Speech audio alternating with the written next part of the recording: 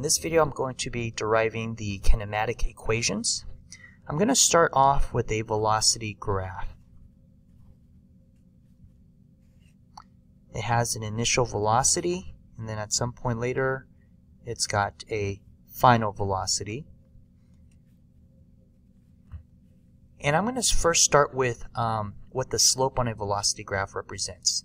So it represents the acceleration. So the acceleration is equal to the rise over run, or the y2 minus y1 divided by x2 minus x1. So we have v final minus v initial, that's the y2 minus y1, divided by the t final minus t initial. Now t initial is just going to be 0, so I'm just going to use t to represent t final. I can rewrite this as vf minus vi, so I'm going to move the t to the other side, is equal to at. And then if I solve for vf, I get vi plus at. And this is our first kinematic equation. Our second kinematic equation, we're going to use the idea of the area under the curve, that it represents the displacement. So this area right here is vi times t, and this area right here is a triangle, so 1 over 2 base times height. The height is v final minus v initial times t. Okay. So delta x is equal to the displacement, is equal to the area under the curve on a velocity versus time graph. So I'm just going to add these two areas up, vit plus 1 over 2 v final minus v initial times t. Now if you look up here, you'll notice that v final minus v initial is just at. It's just at. So what I can do is I could do a little substitution.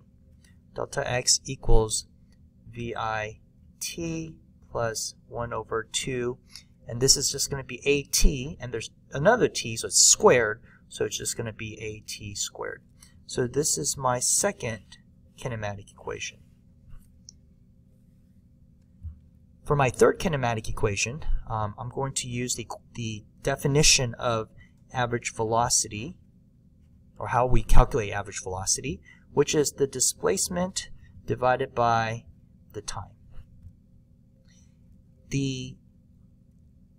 Another way to get the average velocity is to take the initial velocity plus the final velocity divided by 2. Now this only works if you're dealing with constant acceleration. Right? So you got to keep in mind that these equations we're working with constant acceleration. So this will work for constant acceleration. V initial plus V final divided by 2 is equal to the average velocity. So this is equal to delta x over, and then see, once again, t initial is just 0, so I'm just going to write t here. So now I'm going to solve for delta x, and so delta x will be equal to vi plus vf divided by 2 times, I'm moving the t to the other side, times t. And so this is the third kinematic equation.